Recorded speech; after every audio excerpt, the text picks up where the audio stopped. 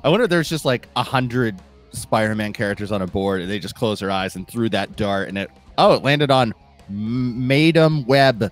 All right, we'll make a movie about her. Do your research, interns. Because I don't understand how you can make a comic book movie with no superheroes in it.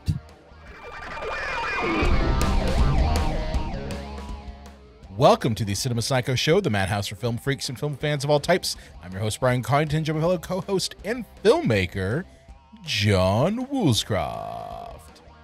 Brian was with me in Pittsburgh researching Sony when at the box office this movie died. It's true. It's true. I was researching it.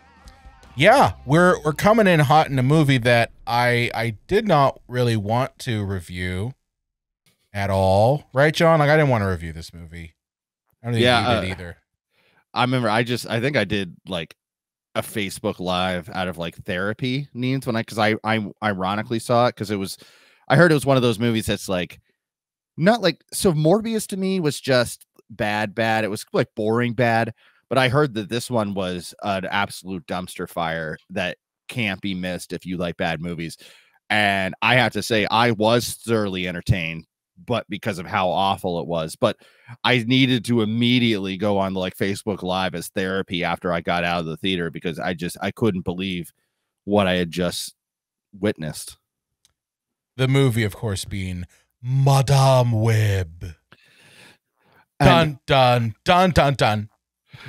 And all I can think is, yeah, like, Sony, I know that you can't just use Spider-Man anymore, but for the average consumer, like me, I grew up reading Spider-Man comics. He was on my Mount Rushmore of comics. Like, I got every single Spider-Man comic I could. So I know who Morbius is. I know who Madam Web is. I know who Craven is. I think that one's been pushed back again.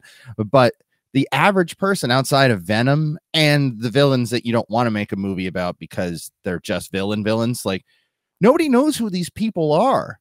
Nobody's going, oh boy, finally an adaptation of Madam Web.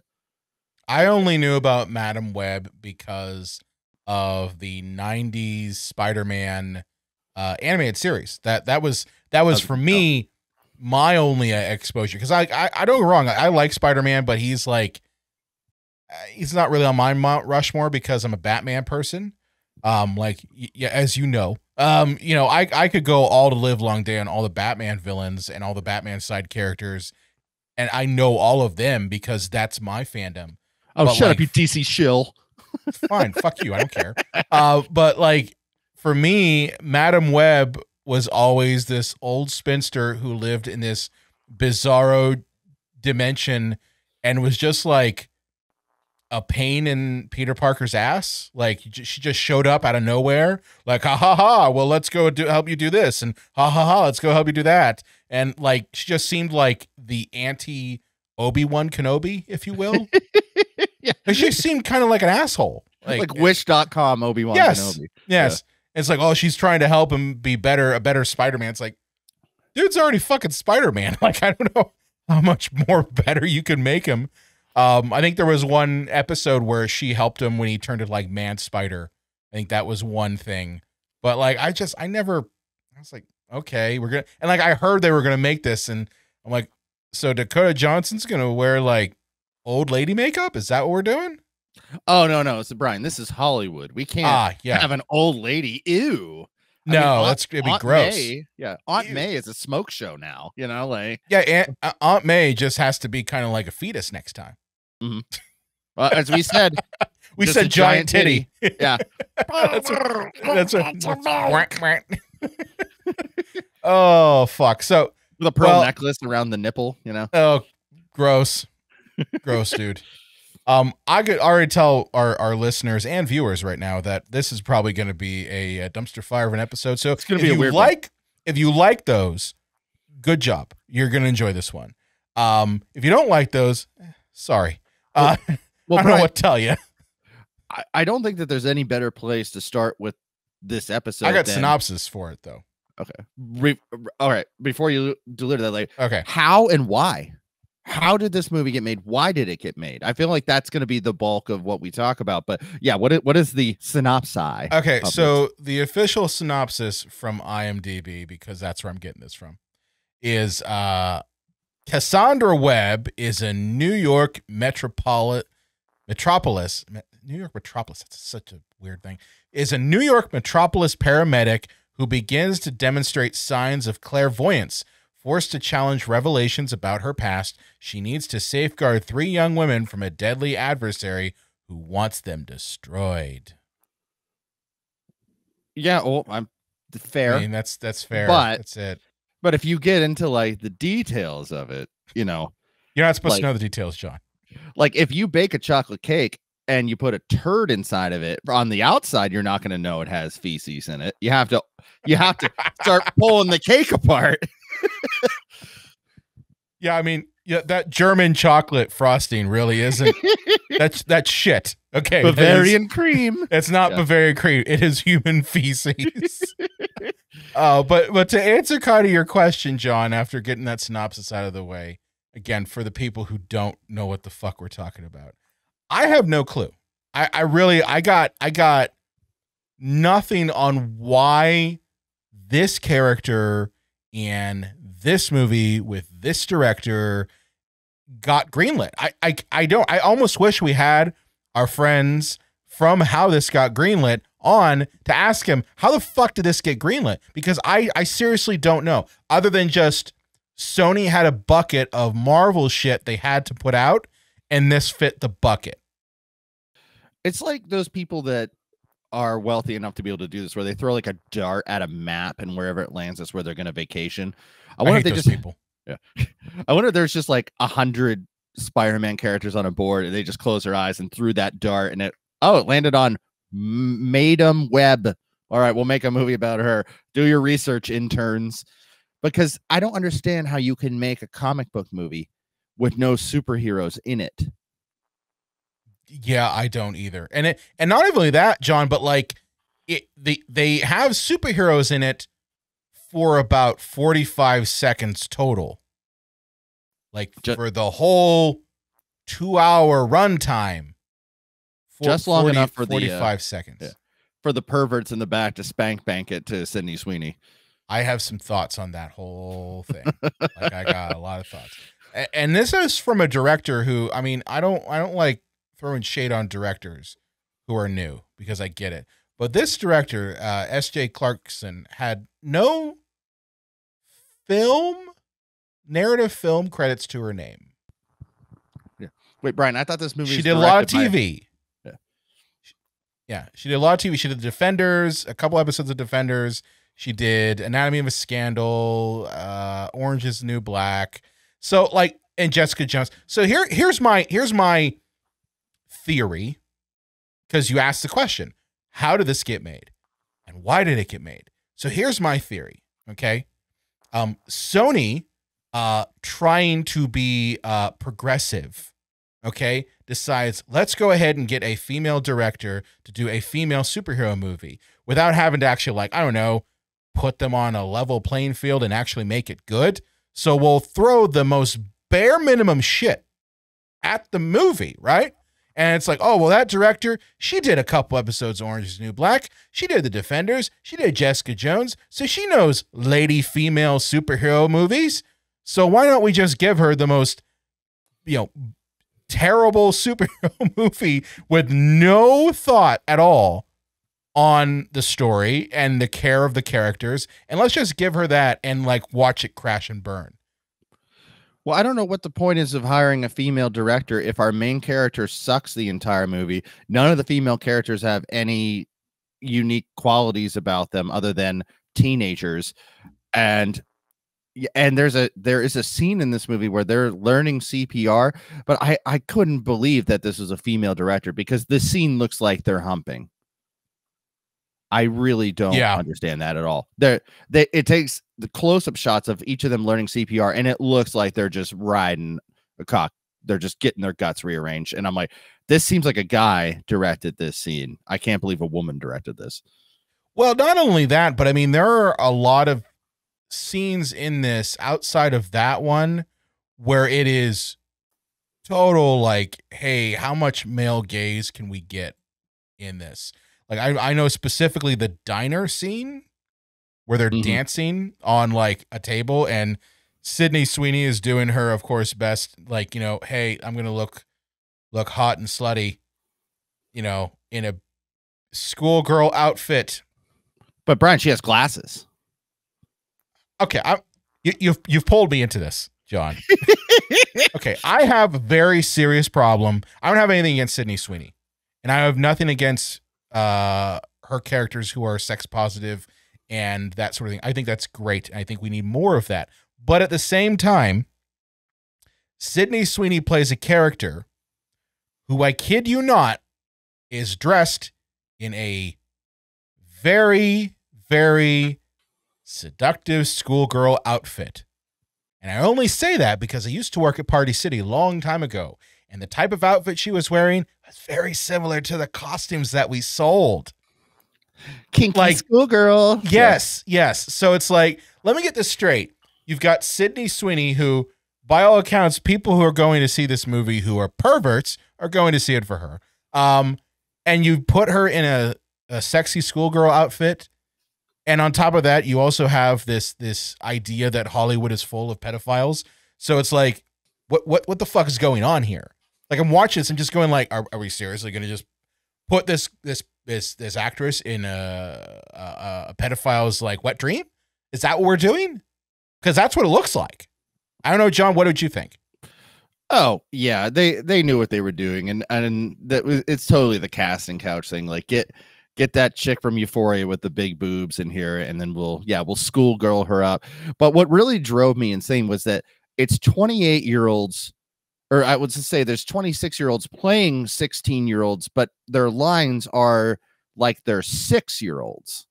Like they're like the dialogue, they're like little kids, but they're supposed to be teenagers, but they're clearly young adult women. But John, don't you think that all women talk about, their family lives in the woods right outside of New York City, and then say that they got to go get food because they're hungry, and go to the diner that's right outside the woods outside of New York City? You don't think everyone does that? The 4-star diner? Yeah. The 4-star diner. Everything about this movie just baffles me. I don't even really know where to start because John, I fell asleep through this movie. Okay. Listener, look directly at me at the camera right here. Okay. If you're on video, if you're not, okay, you're just hearing me talk to you. I tried really hard to watch this movie all the way through without passing the fuck out. But I'm going to be honest with you. I passed the fuck out twice. Okay. All in all together, I got one complete viewing, but I got it with 2 half-ass viewings because this was so bad and so boring that it caused me to fall asleep while watching it on Netflix. So I'm just saying that in advance. John had the luxury of seeing this thing in the movie theater, which I'm surprised, John, you did not fall asleep. But me, I'm sorry. I fell asleep through this thing because it was so fucking boring. And that may be what we're going to start with, is how fucking boring. How can you take a superhero movie and just make it uninteresting and just boring? Not have any superheroes in it. Yeah, that was a good start. Like there's a TV show on True TV called Impractical Jokers, and it's about 4 buddies, then hidden cameras, and they compete to embarrass each other because they have like earpieces in, and they have to tell their friend to do something like really outrageous, and if they don't do it, they lose the round. And one of the games they do in that show is like where they pitch a new product, but the other guy has created their product for them, and it's usually something horrible, and then they have to like pitch it and try to convince people that it's not the worst idea ever. And one of the pitches was for a new video game called Superman Just the Clark Kent Stuff. So like you basically just have to go around like picking up Clark Kent's dry cleaning and shit like that. You never get to play as Superman. And that's really, I feel like this movie is that. It's like Madam Web, but just the non-superhero stuff. Yeah, it's like, did you ever want to know what your superheroes do on their off hours? Because that's in essence what Madam Web is. Your superheroes, they go to a baby shower and make it very, very fucking awkward. That's what happens. She sucks, by the way. Can we just mention that? Like, yes, Madam Web sucks.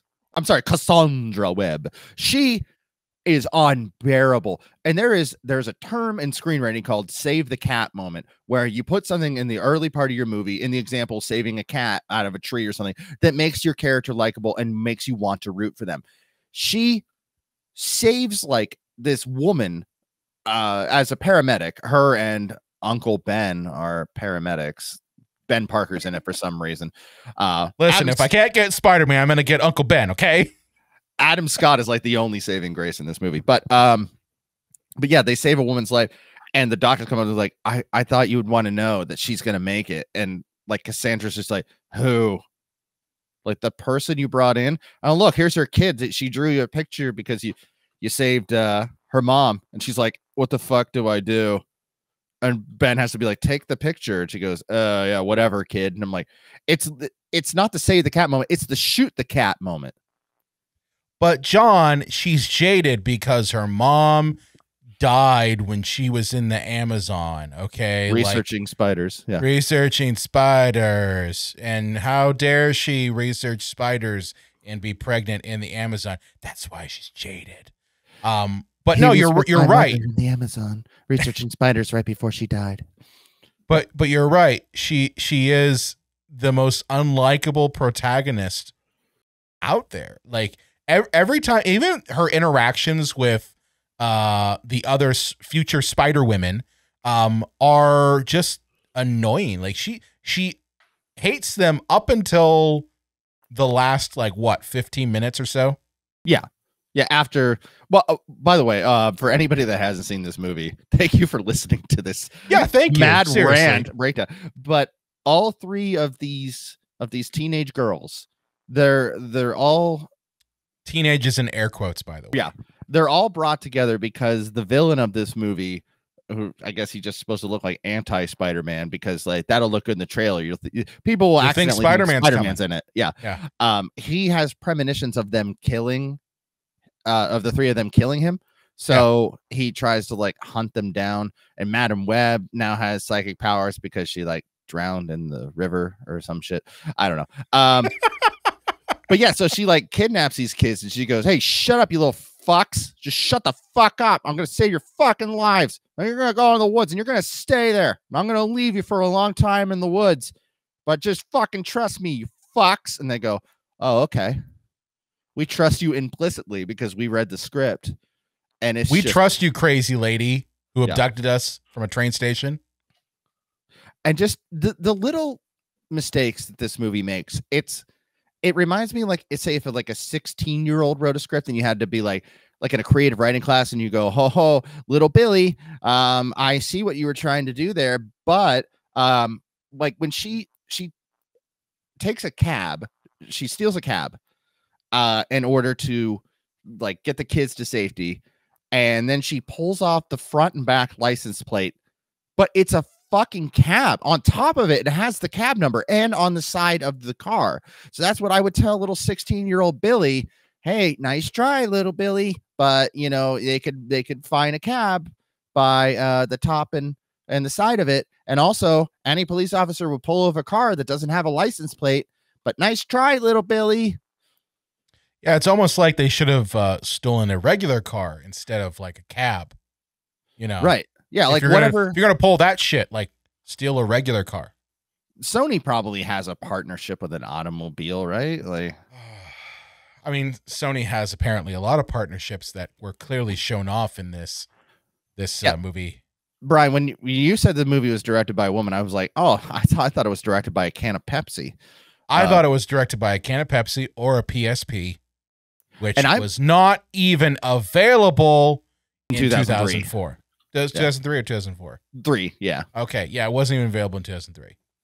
Which I thought Sony was a subsidiary of Coke, and I guess I'm wrong about that, because remember when we watched Jack and Jill? That was a Sony picture, right? That was a Sony picture, yeah. And they had Coca-Cola everywhere in that thing. I wonder if they just traded partnerships or something, because I thought, because also in the Ghostbusters 2016 remake, they had them drinking out of just generic cups when they got Papa John's pizza, because Papa John's carries Pepsi products and they couldn't show Pepsi because they also had a partnership with Coca-Cola in the movie. So I don't, somewhere, some boardroom, they just must have changed soda companies. I don't know. My guess is that Pepsi was like, hey, can we get a crap ton of money and put it in your superhero movie and just have it where everyone who is in the movie is drinking a Pepsi. And it's infuriating because it's really bad. Well, like, I know product placement is going to be in movies. Yeah. I think that as moviegoers, we expect that, but like, it is so blatantly like in your face. It almost is like Dakota Johnson is holding the can of Pepsi at the, the baby shower, for Peter Parker. And she's holding the can of Pepsi, and it's almost like looking at the camera, looking directly at you, the audience, going, wink, wink, nudge, Pepsi products. Well, see, that drove me absolutely insane because, like, I guess as a way for her to continue to hold the label at the audience, she's like incapable of opening a can of soda. I noticed that too.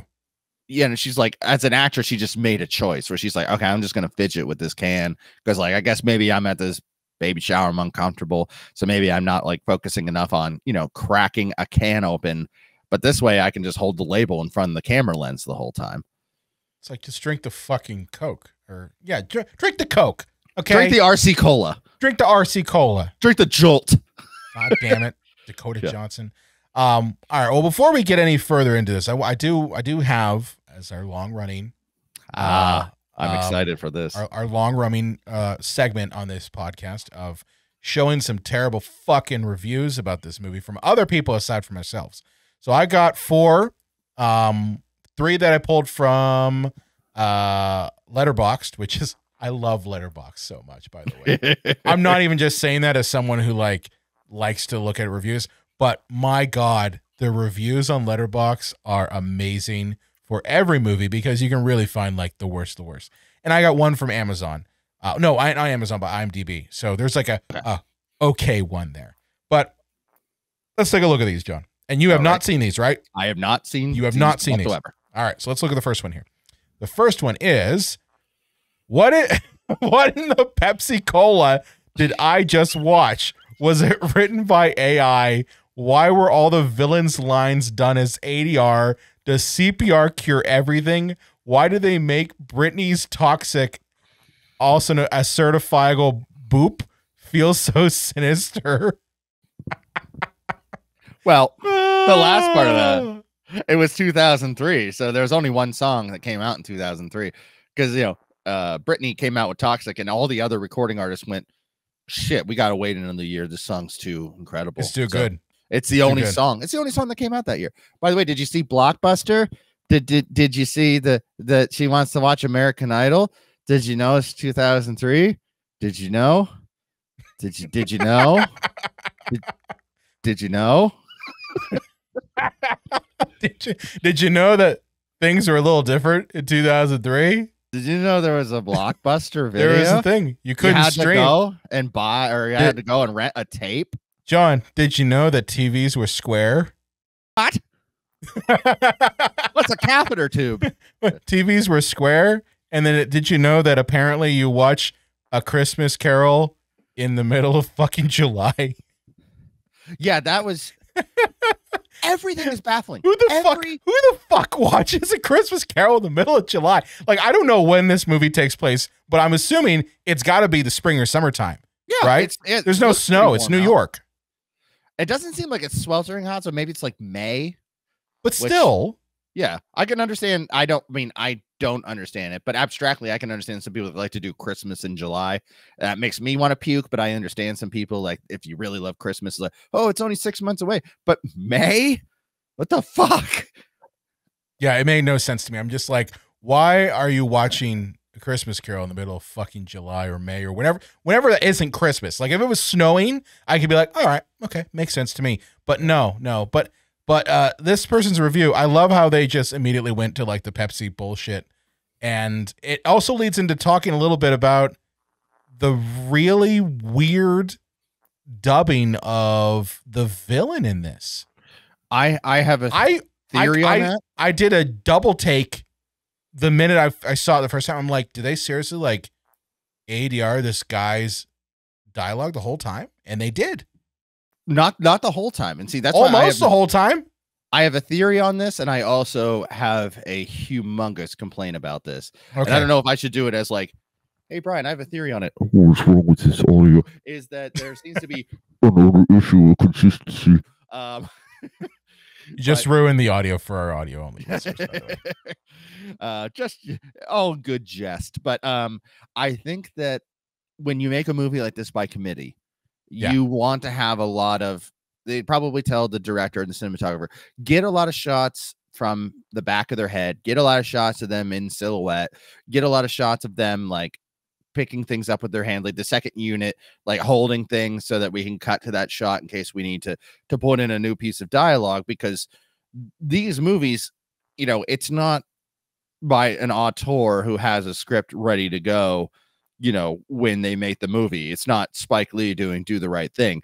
This is still being written as it's being shot, and then they even they continue to write it in post-production. So what they do is they go, oh, wouldn't it have been great if we had him say this, or the studio's like, this might be confusing, so have him say this to explain something. And so then they just cut to, you know, you hear, if you listen very closely, you can hear his onset audio, and then he'll turn his head and it'll be completely audio that was done in the sound booth, and they're jarring how different they are from each other. But they did it so that they could continue to write the movie in post-production. But here's my question. How does a Sony movie, that's a tentpole, you know, superhero movie, how do you not equalize your audio? I would yell at my students if they made that mistake. This is over $100 million property. Well, not even that, John. I mean, it's clear to me, at least, that there was a story that had been established at the time of shooting. Just as you said, like they clearly must have changed that story.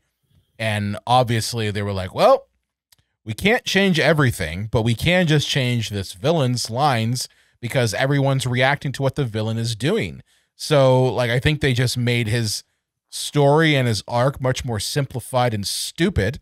And this is what we get. But you're right. Like, they clearly didn't care too much at all about this movie, to the point where they didn't even attempt to blend in or even match, like, the mouth movements. Like, here's the thing too. I know from just my day job that there is technology out there that can manipulate your mouth and make it appear like you're saying something after you've recorded it. That technology exists right now. That's not something that didn't exist when this came out. This existed, you know, like 3 or 4 years ago.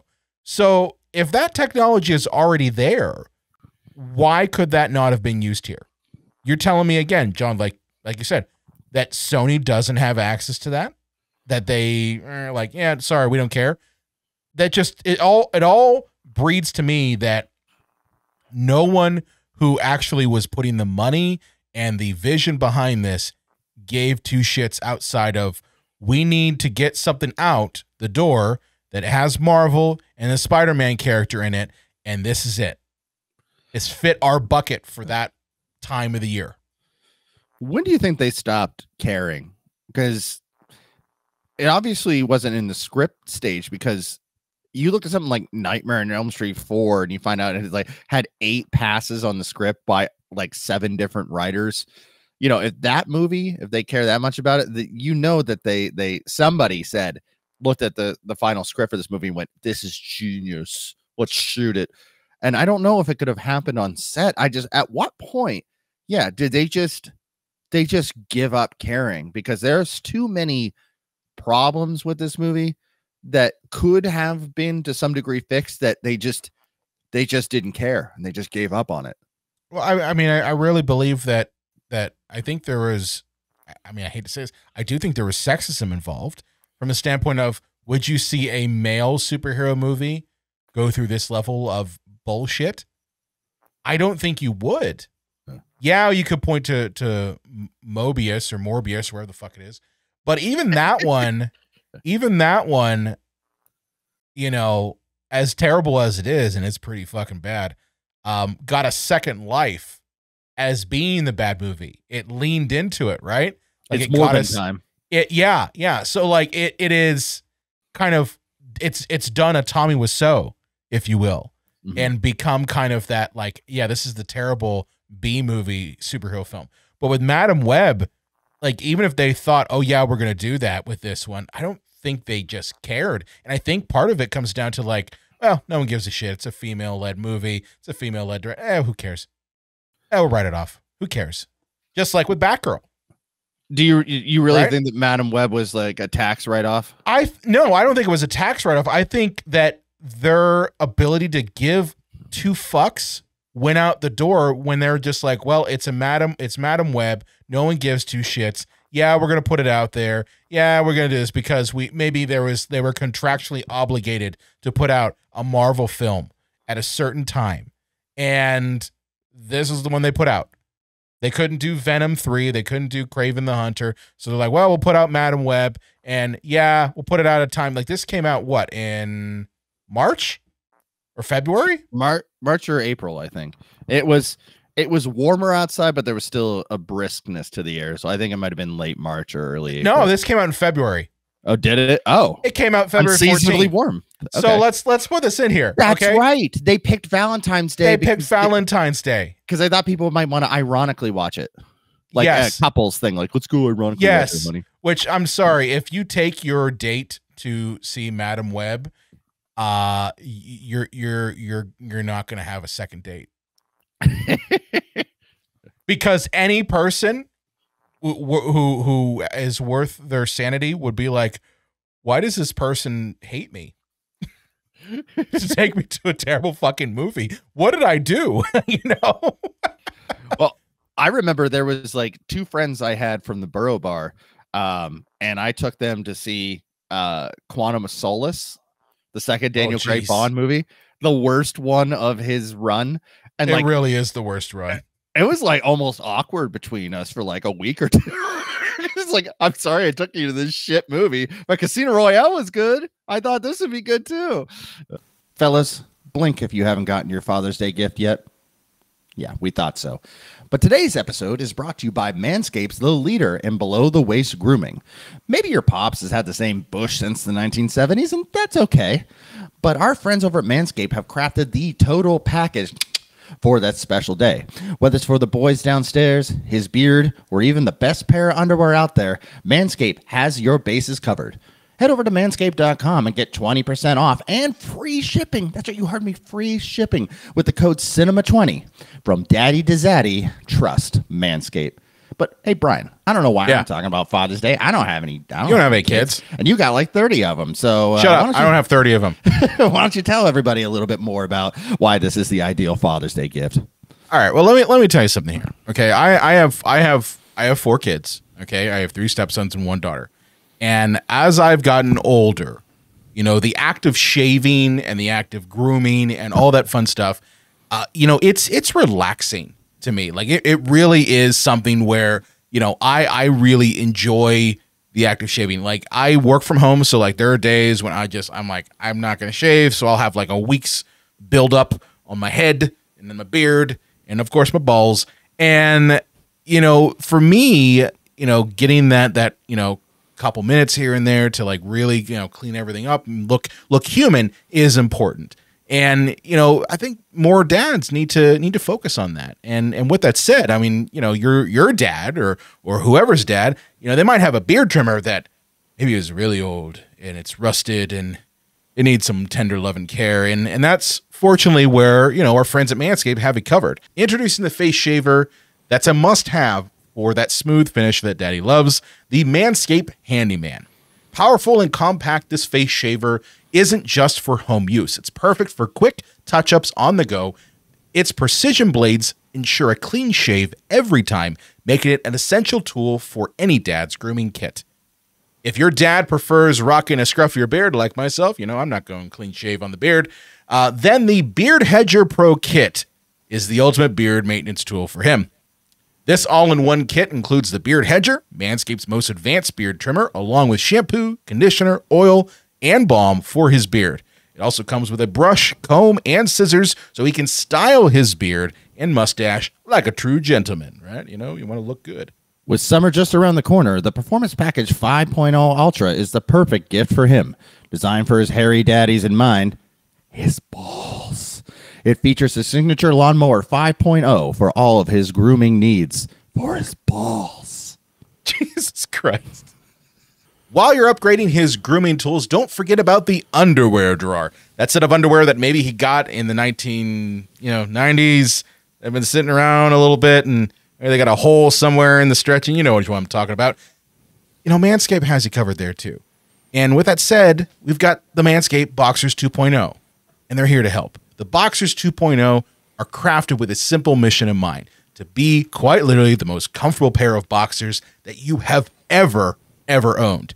What makes them so special? Their secret jewel pouch. You know what I'm talking about. A dedicated space that cradles your stones in place with a perforated performance fabric for extra breathability. John, have you actually worn the boxers that Manscaped gave us? I actually have. I enjoyed them quite a bit because back in the day before Manscaped, if I shaved my balls, it looked like Lemony Snicket's head, you know, just random hair everywhere because it was just never comfortable enough to do it. But now that I've got like a Mr. Clean head for my balls, completely smooth, this underwear does help protect that because no matter what type of tool you're using, you know, Manscaped's the best on the market. It's still going to be a little sensitive because they're balls. So having this underwear to really cradle them is extra level nice. Nice. Get 20% off and free shipping with the code CINEMA20 at manscaped.com. That's 20% off and free shipping at manscaped.com with the code CINEMA20. Never forget where you came from, if you know what I mean. Happy Father's Day from Manscaped. You came from your dad's balls when he banged your mom. Yeah, but man, it was so bad. All right, let's move on to another review. I got 3 more of these. Oh, yes. Yes, let's see what review number 2 is. It was fun bad for the first half and bad for the second. Highlights: Dakota Johnson looking like she's about to Igible. I don't know what that is. The entire time. Water birth demonstration. Ben Wyatt is still Ben. Hacker Shoshana. Life is Strange bird moment. And the whack ass dubbing. Okay. Whatever that is. Low lights. Maddie's character being so unbearable that it could inspire misogyny in the most devout feminist on earth. Possibly the stupidest elementary school essay ending I have ever witnessed. 2-minute flight to Peru. The whack ass dubbing. Even your doggy is loving it too. It's like I got thoughts too. Yeah, but this is why you should watch the video version. This is why you should watch the video version. You can see John's dog. Yeah. Yeah, but the whack ass dubbing, like another ADR reference there. But yeah, it's just another thing. Like, I almost feel that we should be going plot point by plot point, but if we did, it would be 6 hours. We can't. That she's like, hey, Ben, these are 3 kids that I kidnapped. Can they live with you while I fly to Peru? And he just goes, yeah, okay. Sure. Do they have any allergies, peanut allergies or anything I should know about? Any of them gluten intolerant? These kids you've kidnapped? Or more like, here are these 28-year-olds who are pretending to be 17-year-olds who are very attractive. Have fun, Ben. Yeah. That's what I'm just saying. The whole thing just feels really icky and weird. It just does. I'm sorry. Well, and maybe it's just me projecting, but maybe it's just because I'm getting a vibe from the movie this is just bad. These 3 high school 25-years, like high school 25-years, that none of them like have parents, but somehow live in New York and go to school and live their lives. Like, are they in foster homes? Like, what the? Well, I was going to say, I love the fact that no one's parents gives 2 shits that these kids have been kidnapped and gone missing. No. Well, I mean, the one, like, she's like, my mom's in an insane asylum after my dad left her. And the other one's like, my mom died when I was a I don't know. And the other I one's have like, no parents, and I live in the apartment myself. And the other one's like, my parents are wealthy assholes, and they live in another country, and I'm just on my own. So it's like, okay. So this like No one paramedic cares. who goes blind just decides I'm gonna adopt, not that they were up for adoption, but adopt like 3 16 or 17-year-old girls. There's no judge on the planet wouldn't be like, this is some kind of creepy sex grooming. You're not. Well, especially the way that Cassandra Webb looks at the end of it. She looks like a fucking pimp. Mm-hmm. She looks like she's got these weirdo fucking sunglasses on. She's in a Professor Xavier wheelchair, and she's just like, I don't need to see anymore. I'm fine. Everything is fine. I can see the future now. I can tell what Chinese food you've got there. So yeah, poo-poo platter. Imagine her coming into like a custody hearing and going up to the judge and be like, I know that the children will be much better with me because I can see the future because I've got magic spider web powers. They'd say, lock her the fuck up. Yeah. And a couple of things. She got hit in the face with a firework underwater, and that. Yeah. How did that make her a paraplegic? But yeah, I was going to lead to that. Like, why is she in a wheelchair?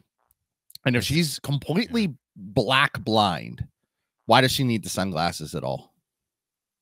I don't know, because people don't want to see her weird, funky eyeballs. You know, I imagine it's hard for an actor to have to pretend to be blind. So it's just like, give me some sunglasses that completely block out my eyes so I don't have to pretend to be blind.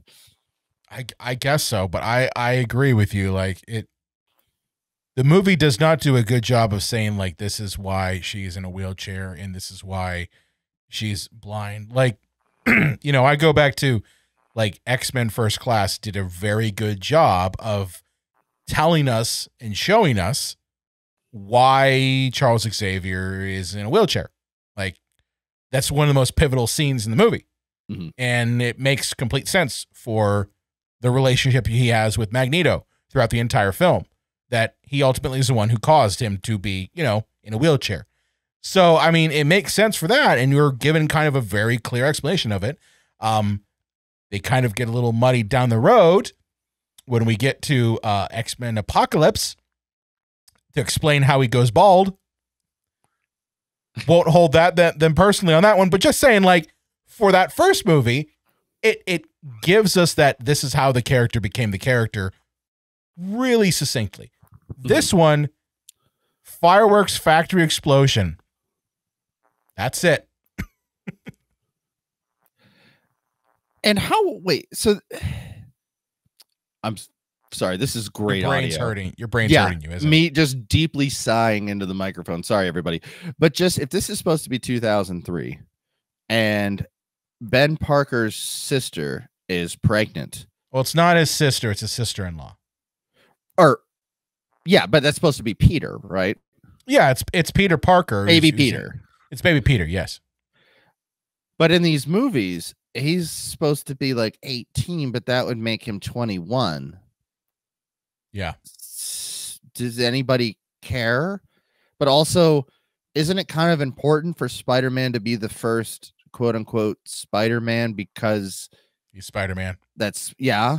So if there's apparently, when he got his spider powers, there were already spider women, and where not spider women yet, John. Okay, they're not spider women yet. They're gonna become spider women, but you're right. The timing doesn't match up, because if they're maybe 5 years removed from being spider people, then what's the point of Spider-Man being the first Spider-Man? Because he's got, as you said, like 18 years. Yeah, it doesn't make sense. I just don't understand why the words why and how weren't used 300 times in the script read. I go back to, this was the lowest hanging fruit, and I think there was an element of sexism involved, about just not giving two shits about this character, not giving two shits about the story, the direction, all of it. You can't treat a movie this badly if you care, and clearly no one cared. You know what I mean? Yeah. That's just kind of where my thought process is. All right, let's jump to review number 3. All right. This movie is filled with funny, hot garbage, but there was one thing that couldn't make me stop laughing.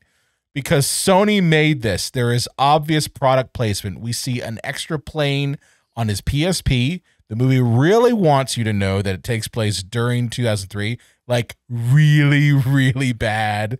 The PSP came out in 2005. Sony forgot when their own product came out. That's fucking hilarious. Yeah, and that's true, because I could have told them when it came out, because I remember I was just beginning my sophomore year in college, and this one kid, like, we were on break in my 2D art class, and this kid had a PSP, and we all just kind of like gathered around him, like, ooh, look at it, oh, it's so pretty, you know, because like you never seen a portable gaming system that had that kind of graphics and everything up to that point. So yeah, I could have told them when it came out, because I could track it to when I was in college. If I can remember, you think the Sony executives could? I mean, I'm not surprised. I think with a lot of these large companies, they're so siloed, and think about how much turnover was there. So like, you know, it's very possible that maybe they were like, yeah, we don't know when the Sony PSP came out. You know, maybe Google our internal, you could Google that shit, Yeah. but I don't think, again, I go back to this. They didn't care, John. None of them cared. No one who at Sony gave two shits about this movie. You know, think about it. It came out on Valentine's Day. Is there ever any good movie that comes out on Valentine's Day outside of Dracula from 1931? That's one. To see, I could understand it if it was like some romance comedy, you know, with like back in the day, like Meg Ryan, you know, or you know, something like that, or you know, who, like Kate Hudson, you know, or whoever the new Kate Hudson is. I'm old. You know, if it's a romance movie, I could see like that coming out on Valentine's Day, because you know, you want to get your girl all horned up, and you might be able to rearrange her guts in the back of your mom's, you know, 2016 Honda Civic. But it's very specific, John. I'm just saying, like, that sounds like you've had a little experience. Hey, I was married in 2016, and my mom never owned a Honda Civic, so fair enough. Yeah.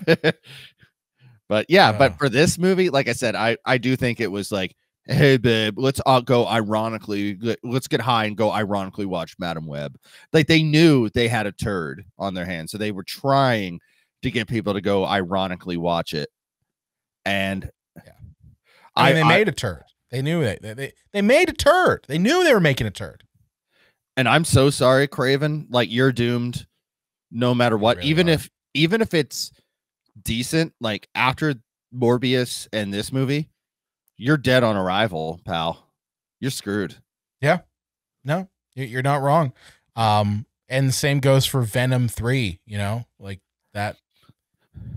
Those movies are fucking both Venom 1 and Venom 2 in their years ended up on my top 10 worst movies of the years list, but they still made a quadrillion bazillion dollars. So I imagine Venom 3 will suck, but I do think that it's going to be bulletproof from the other Marvel movies for some reason.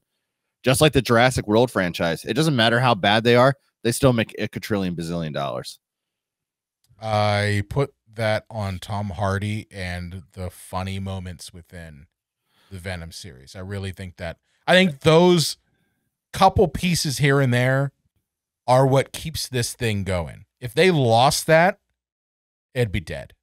Like 100% dead. I think it's just Venom. I think people love a good anti-hero, you know, like, yeah. It's got that Wolverine kind of vibes, you know, like, is he like good? Is he bad? And yeah. And ask Todd McFarlane and he'll say, hi, I'm Todd. I created Venom McFarlane. Remember me? All right, let's get to our last review. This one's a wordy one. This is 50 Shades of Mess. It's astonishing to think that Sony could put out a worse product than 2022's Morbius, but boy, Madam Web manages it. It is an embarrassing mess. Talented stars wasted on probably one of the worst comic book movies ever, which nobody asked for. Filled with atrocious dialogue, awkward editing, and laughable structure, it's a clunky, poorly written, messy, and sloppy movie packed with some mediocre editing and performance. The concept is interesting on paper, but it couldn't be saved due to its terrible execution. Madame Web simply lacked the spark it needed in nearly every department. There is simply nothing memorable in this movie, except maybe some superhero costumes, but that doesn't redeem the fact this movie is bad. So yeah, Madame Web is yet another disappointing entry into Sony's spiderless universe. It's like a love letter to an era of superhero films that people largely want to forget. The Pepsi ads are standout. It falls short of what could have been a decent movie in the hands of someone else 20 years ago. Damn. Bravo. Bravo. I think that succinctly puts it. Yeah. I mean, this does feel like a movie, honestly, John, that would be popular 20 years ago. Like around like Daredevil and Catwoman, type of. Yeah. Yes.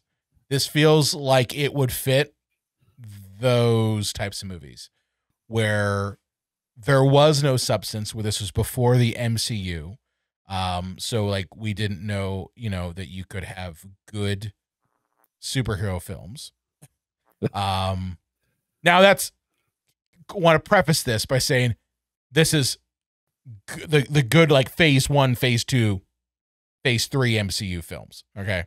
I'm not talking about the new ones because clearly those have sucked ass, but before you had Iron Man and Captain America and those movies, like this feels like one of those movies that was in the intervening years between like Batman Begins coming out and the Spider-Man movies. Like you had those couple years here and there where it's just like, yeah, these are really terrible. And I don't know why we keep watching them. Every like studio buys Elektra, up every those property. Ones. Yeah. Ghost Rider. Yes. Yeah. Oh, that's saved by having Nick Cage in it. Cage saves everything. You could have Nick Cage taking a dump for 2 hours and people would still go to watch it. Just because you want to see like what faces he's going to make. Like an Andy Warhol type movie. 3 hours of Nick Cage taking Oh my God. Could you imagine if Andy Warhol was alive and had Nick Cage at his disposal? Like, can you imagine? Like, I could imagine that if Andy Warhol had Nick Cage, he would do like Andy Warhol's The Mummy with Nick Cage as the mummy. And all he does is just eat peanut butter off his belly for 19 hours. He'd be like, I'm a mummy. I'm Imhotep. I've been lost in the thing forever. Imhotep. Yeah. Fuck, man. Just ruined my voice there for the podcast. I do this for you all, by the way. Just want you to know this. I destroyed my voice for you all. Well, Brian, you had mentioned, like the underlying sexism in this movie. Can we also discuss how it portrays people who live in the Amazon? Oh my God, yeah. They're superhero jungle people until they're not. Well, they're superhero jungle people who all seem to have gone to the same tailor as Peter Parker in the future. Yeah. Well, first, like their costumes all look like Spider-Man. At the beginning of the movie, when it's Cassandra Webb's mom pregnant with her, like they have to take her to this healing body of water. I don't know. Don't ask. But it's the same body of water that Thor had his vision in. Yeah. But they're dressed in like the most stereotypically racist, like Amazonian garb, that like white people would think people in the Amazon wear. But then years later, when Cassandra visits the Amazon, the same guy who saved her when she was in the womb is just dressed in like street clothes. They ran out of money. That's just weird though. Yeah. Well, it's weird because like again, one, like their costumes in the beginning are literally vines that are Yeah. in the shape of Peter Parker's Spider-Man costume. Like, I'm not even kidding you when I say that. They literally look like the Spider-Man costume with the webbing and everything. And then, yeah, like it's almost like they ran out of money. What I also find hilarious about the Peruvian rainforest trip is just that it takes place anyway, because literally no time has passed. And that's a problem that I have with this movie as a whole, is that it doesn't understand like the concept of time within this movie. Like there's moments where they're in New York City, they're escaping New York City, and then they end up in the fucking woods somewhere. Yeah. Okay? And then they end up, and it's not like the woods in New York, because I've driven through New York, and maybe I've missed the places, you know, that have the heavy wooded areas. But like, if they went outside, you know, outside the outskirts to the wooded areas of New York City, you know, time would have passed a bit. So maybe it'd be nighttime by the time they arrive there. Brian, Like, they went through the Holland Tunnel to Jersey. But let's just say, for all intents and purposes, that they ended up in the Catskills. Okay. Let's just say they went not there. a short trip. Yeah. That's what I'm saying. It's not a short trip. You'd end up, it would take a while to get there. You might not get there until it's nighttime. So like, there's that. And then she's immediately then jumping back to New York City to go to her apartment to stare at her mom's notes that she's had that basically clearly say, oh yes, the spider people are real, and the spider shit's real, and all this shit's real. And oh yeah, here's the villain who's been chasing you. Which again, I go like, you never read that before? You did? Well, she always seemed jaded against her mom, but it also gives her an opportunity to just mouth exposition to no one, i.e. us, the audience. Yes. Yeah. There's a lot of that. And even like but you've just kind of finishing my point there, you know, then she just says, I'm going to go to Peru, and she's just gone for like a day. And she's gone for a day and then comes back. Hey, you know, great movies also have timing issues. Like, I don't know anybody that agrees with how long Luke was in Dagobah.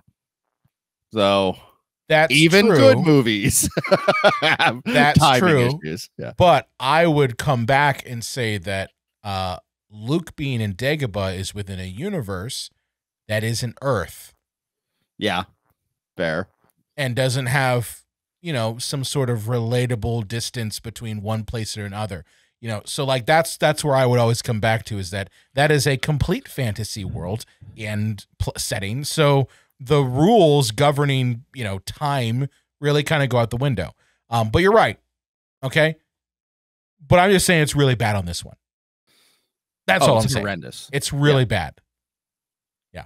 But outside of that, I did want to talk about the very awkward,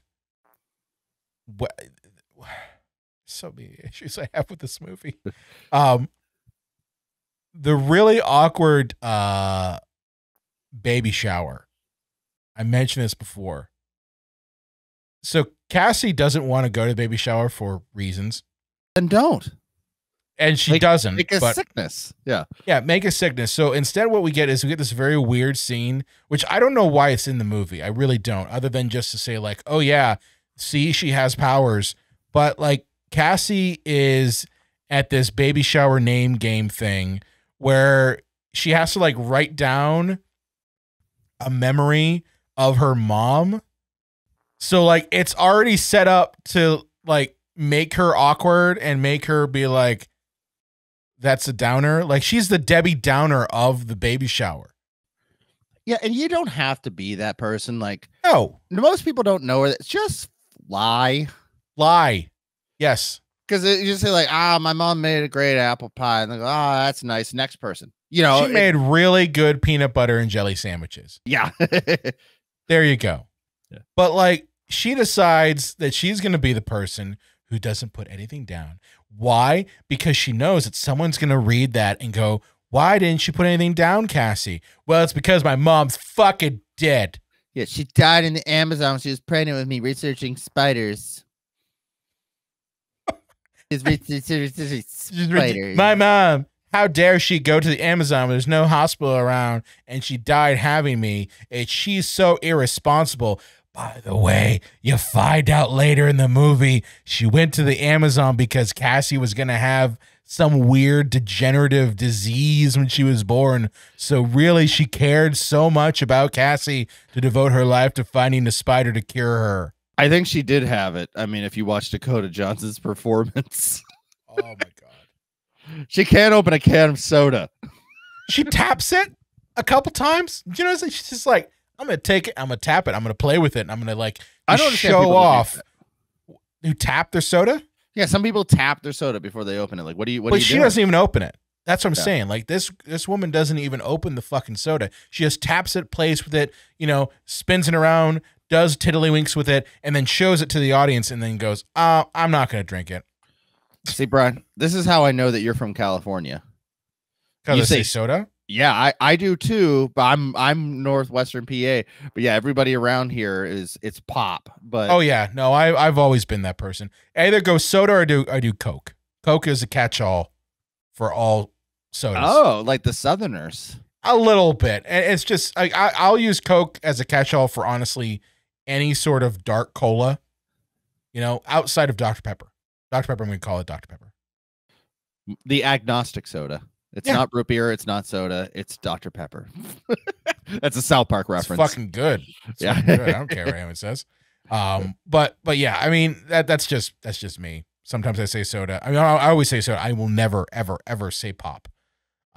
Sorry to my fellow Pittsburgh people. You'll never catch me saying pop. But yeah, this movie was terrible, John. Well, see, there's really bad. And there's a saying, let me make sure I get this right, that every action in the screenplay, that there's a specific term for it, but I can't recall it, so I don't want to fuck it up.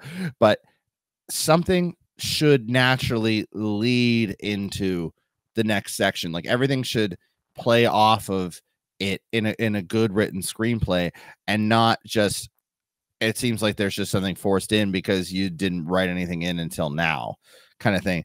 But this movie relies on a character who can see the future. So it's just told, here's the next thing that's going to happen, not because it happened organically in the screenplay, but because we told you that it was going to happen and she already knows it's going to happen. And that is inexcusably bad screenwriting at its core. Like all the other issues aside, that's bad screenwriting. This movie to me boils down to one scene. You want to know how bad this movie is? What I'm going to describe to you is a scene where I knew at this point that this movie is irredeemable and just needs to be lit on fire. So there's a scene roughly, I'd say about about halfway through the movie, where Cassie is again reading her mommy's journals about spiders and is discovering that Ezekiel Sims is the bad guy and that he also knew her mom. And she reads, I kid you not when I tell you this, dear listener and viewer, she reads that apparently the spider can give people superpowers to climb on walls. And so what Cassie decides to do is in that moment get the bright idea to try to climb on walls, and she falls down because she's fucking stupid. Like, John, the minute I saw that, I'm just like, fuck this movie so much. I mean, it was, and that's when I knew. That's when I knew. I knew at that moment. Every person involved in this movie didn't give two fucks about it. It was their last ditch chance at a real hidey-ho Marvel type moment. But no. For me, here's where the movie lost me. All right, where the movie lose you? Because that was what it lost me. So our villain is like, I had this dream about these 3 girls in masks. And she's like, hey, it's 2003. random ass woman who hasn't been introduced yet. You're a super duper computer technology wizard, right? And she's like, yeah, of course, it's in the script. And he goes, okay, cool. What I'm going to need you to do is I'm going to describe 3 women who are in masks, and then you're going to somehow recreate them digitally. And then using this 2003 technology based on these people that you've recreated digitally, we're going to match them to actual people. And then these 3 people are going to be in the exact same place at once for convenience purposes. So you can go kill them all at the same place at the same time. What the flying fuck?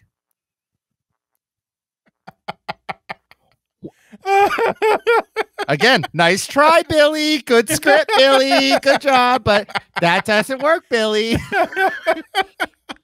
Oh, John. Yeah, that part was bad. I was like, how is he able to describe what these people look like from a tree? And she recreates them? Yeah, she recreates them perfectly. Like, not even like they don't even like look fake. Like the like just, you know, like you see like a sketch artist try to sketch someone from a description, and it always, like, once they actually find the person and you show them on screen, they never quite look exactly like the sketch. But like, this person apparently is the savant of sketch artists because she's able to completely recreate them at what they look like at 17. Like, that's the kicker here. This isn't like saying, hey, yeah, create them what they look like right now. It's like, age them down to 17. And by the way, use the NSA's creepy computer, which, wink, wink, nudge, nudge, we could say, hey, this thing really existed, to get the zinger in of, haha, remember Patriot Act? This is it. And have that supercomputer be like, yes, we can find everybody, which it never did that. It's 2003. It's 2003. Well. You know, I know that anytime a movie comes out, we like to pretend that the technology, you know, in a fictional world is super advanced and super knowledgeable. So if this movie came out in 2003, people might be like, I bet like the rich people or government have computers like that. But now that it is 21 years later, we know that technology was a joke. I mean, you know, not as bad as it was in 93, but still a joke. Like, there's no way that any of this makes any sense whatsoever for 2003. I mean, DVDs were novel. DVDs were novel. Yeah. Yeah. Oh. I really hate this movie. I really, you know, what I hope from this movie is that we get a long form documentary on the making of this movie, because I have 1,000 questions. I just want to know how things got through the script process. I want to know how things got through the filming process, how things got through the editing process. I want somebody to admit that they lied with their marketing. It's like, oh, look, it's a superhero movie, and the entire time you're going to see Sydney Sweeney in a cat suit, you perverts. So come see the movie. And it's like, that's not the movie. It's a dream sequence and a scene at the end. Yeah. Yeah. And I think I really do think that the sexualization of the Spider Women played a big role in this, because even think about it, like, the joke was, oh yeah, get the Dune popcorn bucket and then go see Madam Web. Like, that was the joke. That's the joke there. You're going to go and fillet yourself with a popcorn bucket while watching Madam Web. For our audio listeners, John literally was O-facing. Spice. The spice in your pants. The spice melange.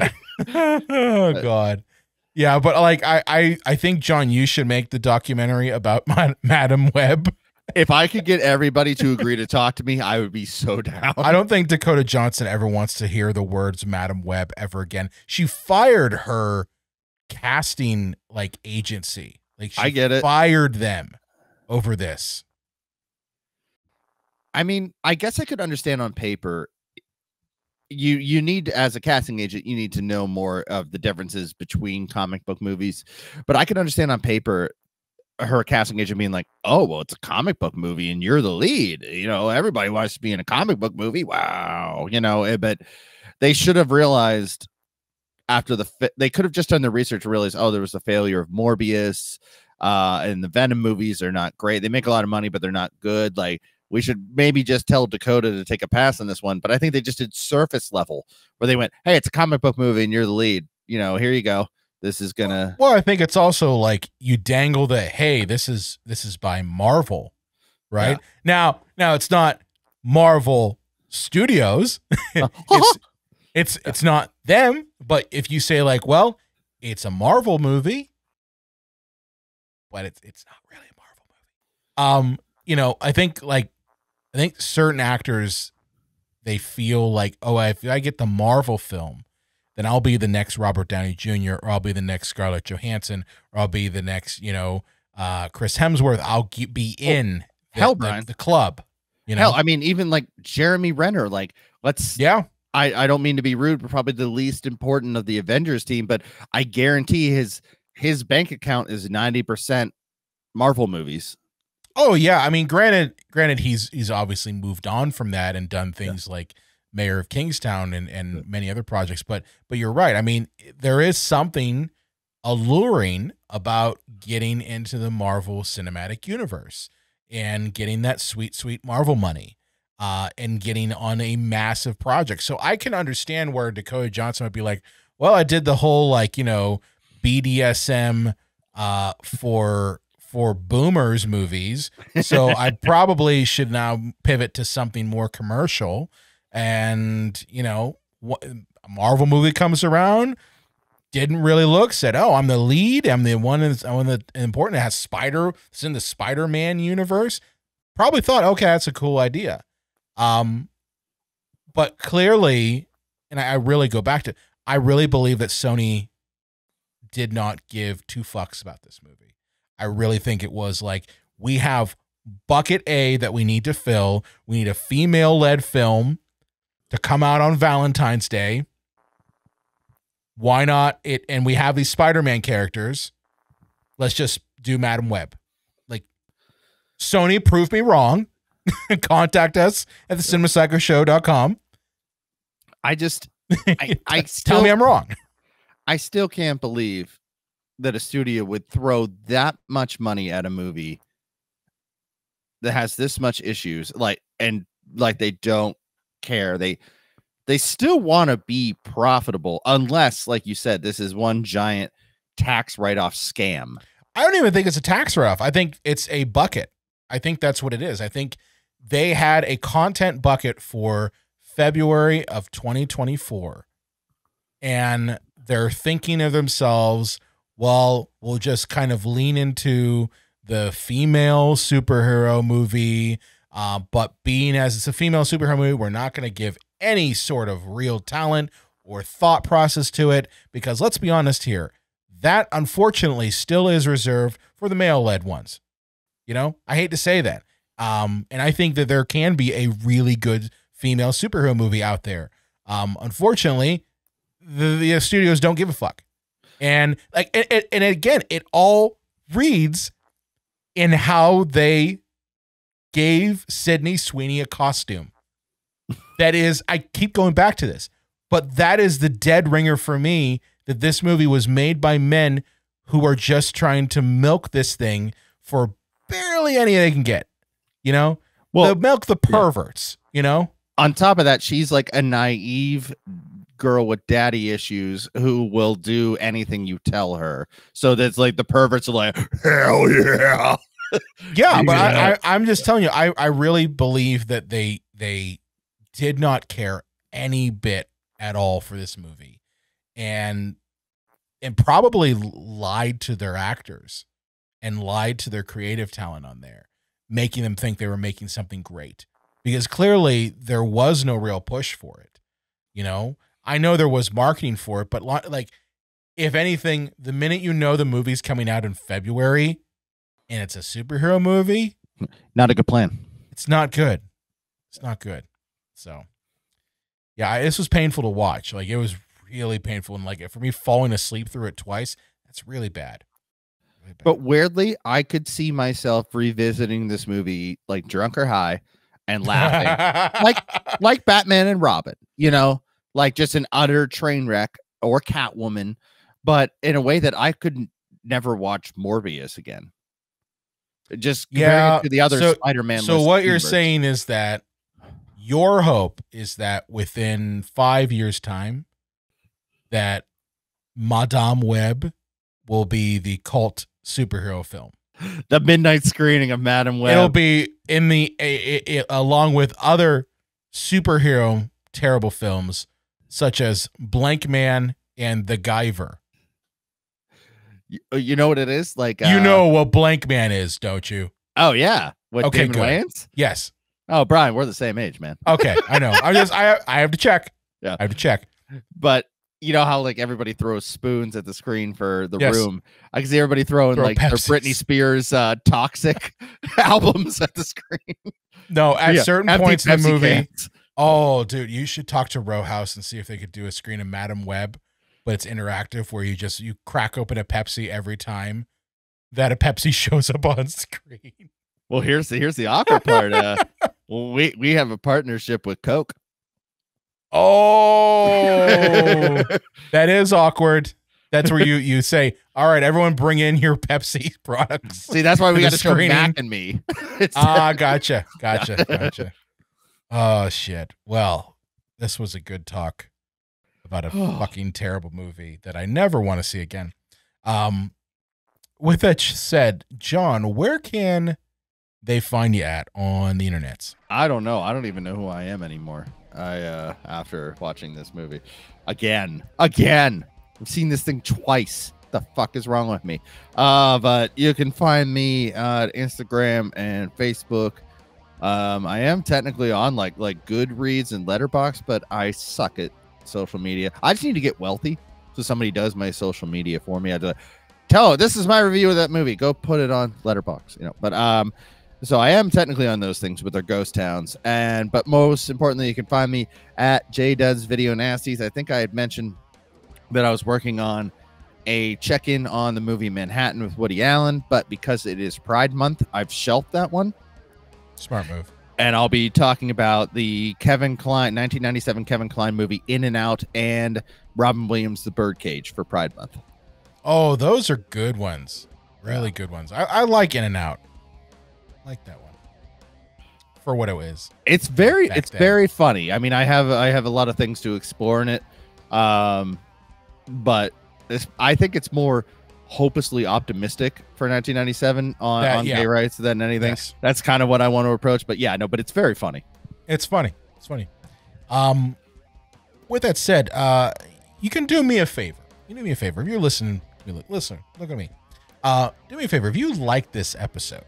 If you like what we do here, you like our podcast, tell a friend.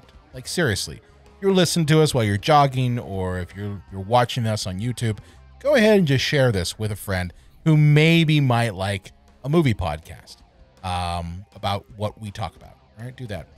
On top of that, I did want to make a little announcement here that I have a survey for you, the audience. I am always trying to improve upon this podcast, and I really want to hear from you all. So in the description of this episode, there is a link to our audience survey. Please fill it out. Let us know what types of episodes you want us to cover. Let us know what things you like, what things you don't like, what things you want to see. And I seriously read through those, and I want to know what we can do to improve the podcast. So please fill out the audience survey. It's in the link. On top of that, feel free to reach out to us and follow the show on YouTube. Just click the like, click the subscribe, click the follow, all the fun stuff. And if you're on a podcast platform, you can, of course, go to cinemapsychoshow.com/follow and follow us on whatever podcast platform you listen to. The links are all right there. And with that said, we will see you next time. Tally ho.